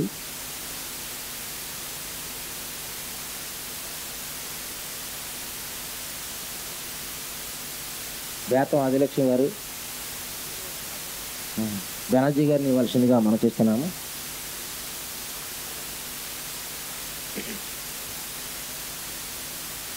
బేతం ఆదిలక్ష్మి గారు, బట్టు తులసిమ్మ గారు, జోనిపైన కరుణ, వీళ్ళిద్దరు రావాలండి. బట్టు తులసిమ్మ గారు తిరిగి రావటం అట్లే ఉంది.